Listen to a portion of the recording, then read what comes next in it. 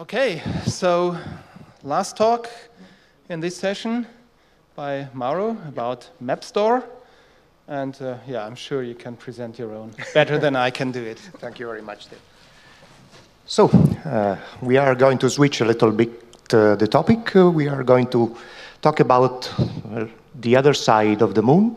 You have seen probably many presentations about server-side software. Now we are switching a little bit to front-end. I work for GeoSolutions, but maybe you already heard of us during these days, especially if you followed Andrea's presentations. So what I'm going to talk about today. First of all, I will try to explain what is MapStore for the few of you who didn't heard about this wonderful product yet. And then I will try to show you what we did last year on the product, and then what we want to do next year and in the future in general about MapStore. So what is MapStore? This is the website, so if you want to leave now and don't want to follow my presentation, just go to the website and you will find any possible information. But if you want to hear something directly from me, so MapStore is two different things. The first one is its framework aspect. So it's sort of a library that you can use to build WebGIS and mapping applications. If you think of Leaflet, OpenLayers, Mapbox.gl, those are libraries that allow building mapping applications too, but I would say they are sort of low-level libraries, while MapStore tries to be something on a higher level that uses all those libraries, but adds more widgets and tools that allow to do complex things in a simple way. So since it's a framework, if you are a developer and you want to use it to develop your own application, you need some basic knowledge on the technologies that MapStore uses. Here you find a list of the most important ones, in particular React.js and Redux. But if you are not a developer and you also want to develop an application, you can ask for someone else to develop it for you, like us. We are a company that develops using MapStore, so we are available to build application with MapStore for you. And also, if you are familiar with our technologies and you would like to contribute and to use MapStore, or you would like to change your job, just send your resume, because we are always looking for new developers to grow our team. But then there is the second life of MapStore as a product. So if you are not a developer and you just need something to publish your own maps, you don't want to write, or you are not able to write a single line of code, you can use MapStore too, because it's a complete product by itself. You can use it as it is. It's open source, completely open source, so you can just download it from our GitHub repository, get the final binary package and install it and just use it. Or you can customize it a little bit without being a developer, just editing some configuration file or even using our administrative UI in some cases. Okay, now, what did we do last year? What are the new fancy features of MapStore that we worked on the last 12 months? This is a short list. We worked a lot on dimensions handling, in particular time. So we had the ability to work with time in a very simple way for your WMS or WFS data. And since we were there, we are also advertising the ability to work with other dimensions like elevation. We also worked on projections. Projections were supported by MapStore from the first implementation, but they were not advertised a lot because working with projection, we will see, is a little bit hard. So just recently, we exposed this kind of functionality to the final user. and we will see how it works. Then we also worked on the annotation, so the ability to draw on a map and store your personal notes on a publicly available map. And another couple of things. The two main ones are the GeoNode integration. If you know about GeoNode, you also may know that it has a mapping component for a lot of functionalities like composing your maps or just navigating them. We are offering now an alternative using MapStore to the standard mapping capabilities of GeoNode. So the ability to replace the basic functionalities with another implementation done with MapStore. We are also working on styling. It seems that styling is the new thing this year. So we are also working on a styler. The other important things I would like to mention is documentation, because this is becoming important, and this is the first year I can say we have some documentation. Last year I had to say we are working on. This year I can say we have one. Okay, let's start. So with the first topic that are dimension. In MapStore you have the ability to work with the WMS layer published by GeoServer or any other OGC WMS service that supports dimensions, and work with elevation. So you can filter using the elevation dimension and see your data moving a sort of slider to change the current one. You can also use elevation for other purposes, for example, to have position together with the elevation as you move in the map, and also in the 3D mode, because MapStore also has a 3D mode using Cesium.js. You can use elevation data to build your own terrain model using your DEM, together with GeoServer, in this case, that has a plugin for publishing elevation data compatible with the Cesium.js format. We also have a new and fancy time slider, complete time slider that you can use with WMS time-enabled data to do all sorts of things like just moving on time, doing range searches and filters, and also playing animations with your time-enabled data. It requires currently an extension of GeoServer to work completely. It's called the WMTS multi-dimension plugin. With this plugin, you get all the functionality. Without, you get only limited one. So I suggest to include it in your GeoServer configuration. This is just a quick example of what we did with the time sliders, so showing meteorites data along the years. Then, talking about projection. What if the world is flat? I put this slide just as a desire, because projection usually are complex things to handle. So maybe it would be better if just the Earth was simply flat. But unfortunately, it is not. And we have to make the world flat for our purposes, at least 90% of the time, when we want a two-dimensional map instead of using a globe like the Cesium.js one. So we have to deal with projection. And the other problem is that humanity invented a lot of dim-term projection and used a lot of them during the years. So we have to handle a very wide range of different algorithms and projection types. And this is not very easy. This is the reason why we are exposing this kind of functionality just now, because a lot of projections exist and they are all different and have different kind of issues. There are a lot of libraries, both on the server and on the client side, to work with projection, to convert coordinates between one projection and the other. In particular, for JavaScript, we have Proj for JS, that is the equivalent of Proj4 in the backend world.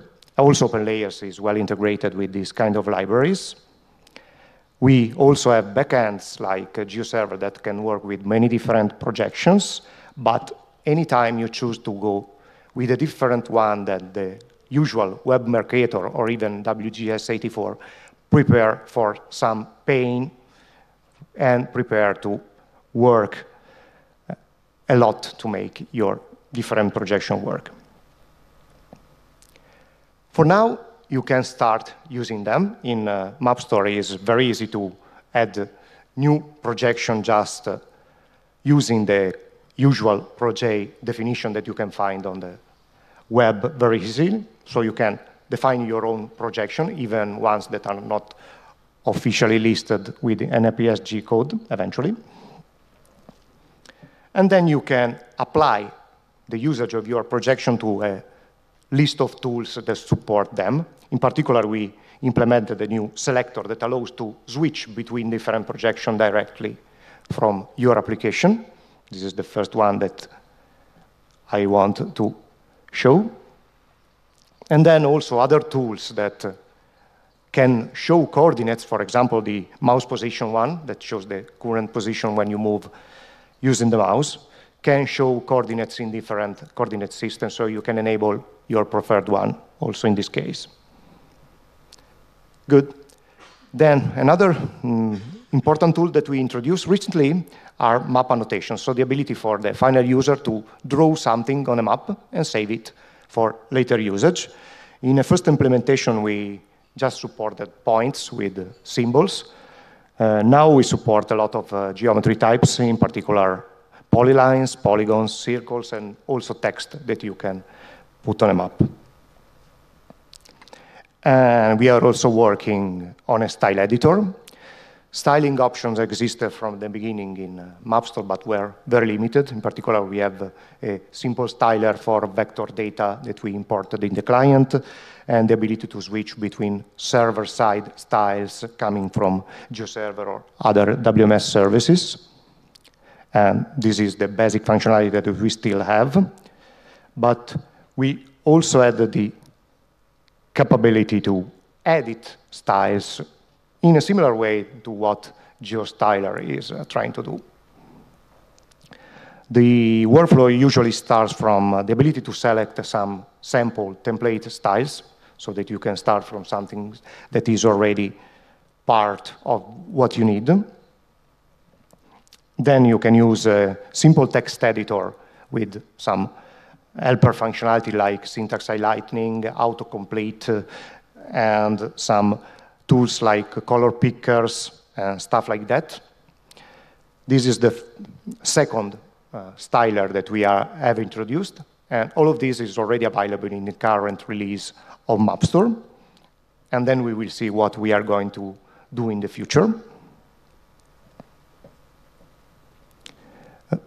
Just to mention that this styler works in two different ways. It can work to edit server-side styles, so it can save your style on GeoServer using the GeoServer REST API, so you can edit your styles directly for GeoServer, or it can be used also for client-side rendering for vector styles and similar technologies.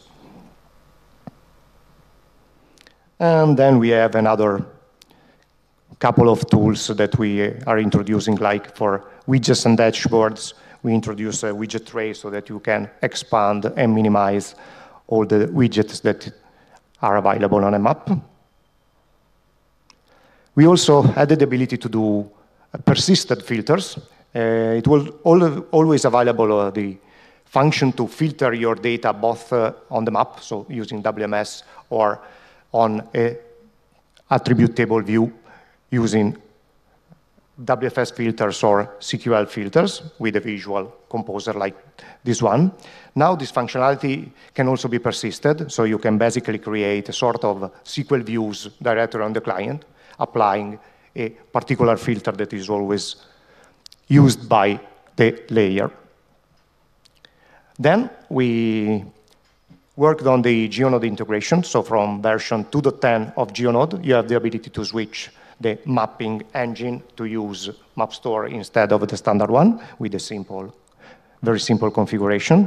And MapStore in this case is used in a a lot of places with different UIs, obviously, because it depends on what you use it for. For example, for map previews, we have a very simple interface with just navigation tools and the ability to print the preview, while when you want to use it for managing and editing your data, you also have the complete attribute editor using WFSD, as in this example.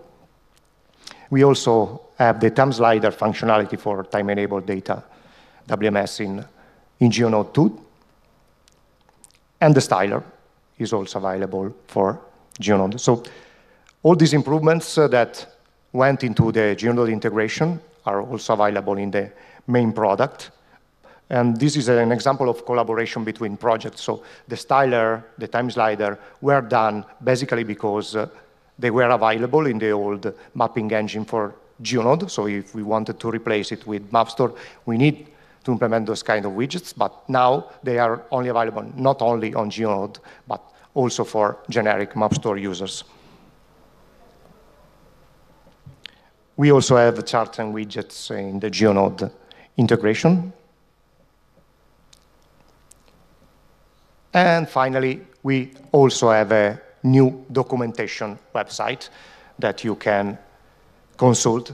There is both a user guide, so for the final users that are going to use the product, and a developer guide for those who want to build their own WebGIS application using the MapStore SDK. So for the future, what we are going to do from tomorrow? We want to improve the time and elevation support. In particular, the time slider will be able to work also without the WMTS multi-dimension extension, because time dimension is supported by WMS by itself. So it's the extension is only needed for advanced functionality, but for basic, we wanted to use it without the plugin. And also for elevation, we would like to introduce the elevation profiles capability. The style editor will include also a visual editor, because for now we only have a text editor, and we are evaluating some of the GeoStyler pieces to work also in MapStore. In particular, we are currently working with the style converters that are good also for our implementation, because basically the style editor was born because of some prototypes we did for the vector tiling work together with OGC. So we are moving out from the prototype phase now, and we are going to implement the real functionality in our product. So this is the time we are looking for the technology we want to use. I think we will ask for collaboration with GeoStyler to improve the parsers, because they have a good infrastructure to convert style from one format to another. They need to be completed, obviously, because there are some missing parts, and we would like to work together to do these kind of things, for sure. And we will see also for the UI how the things goes eventually. But for sure, we would like to collaborate on the converters, at least. We are also working on vector tiles. I already mentioned that. In particular, we are implementing support for different sources for this kind of data, like WMS, WMTS, WFS3 also, if it's mostly died, replaced by another protocol from OGC. And we also support the Mapbox vector tile format and other ones supported by the libraries. For the styling, we would like to be, let's say, styling independent, so to support the different languages, as GeoStyler does. This is the reason why we are trying to use the converters also in our product, so that the user will be able to use styles in different languages like SLD, CSS, Mapbox, eventually others, and to switch seamlessly between server-side rendering and client-side rendering. This is the target of our prototypes, so we are going to move them also to production. And finally, we started to build a different thing that you probably see from other vendors. There is an ESRI product that is very similar. It's called GeoStory. And we are trying to build something similar with MapStore.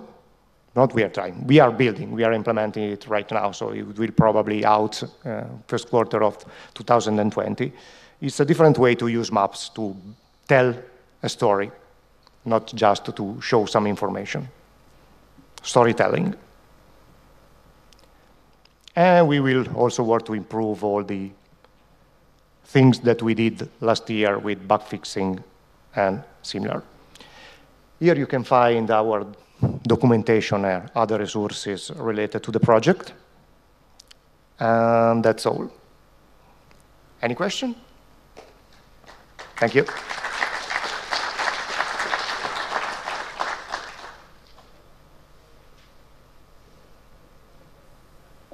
One over there.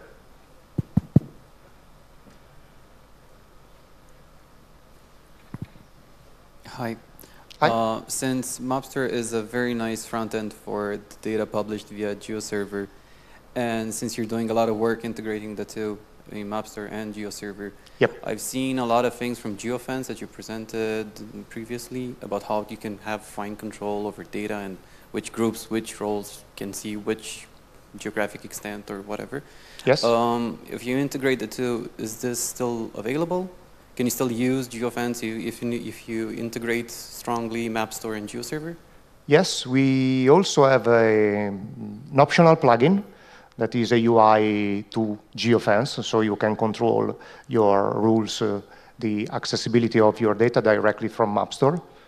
So it's all integrated. Another target for MapStore is to be a simplified interface for a complete infrastructure. So if you have GeoServer, GeoFence, and a lot of pieces that you have to control and administer, we would like MapStore to be a central point, at least for the most simple operations. So a center of control for an administrator to publish your data, to control security, and stuff like that. We already have a tight integration between the security of MapStore and GeoServer that can be implemented very easily. And also GeoFence is a piece that can be used together in a very transparent way. So what is the plugin called for MapStore? It's the, I think it's rules. I can send you the exact name because I don't remember exactly the name.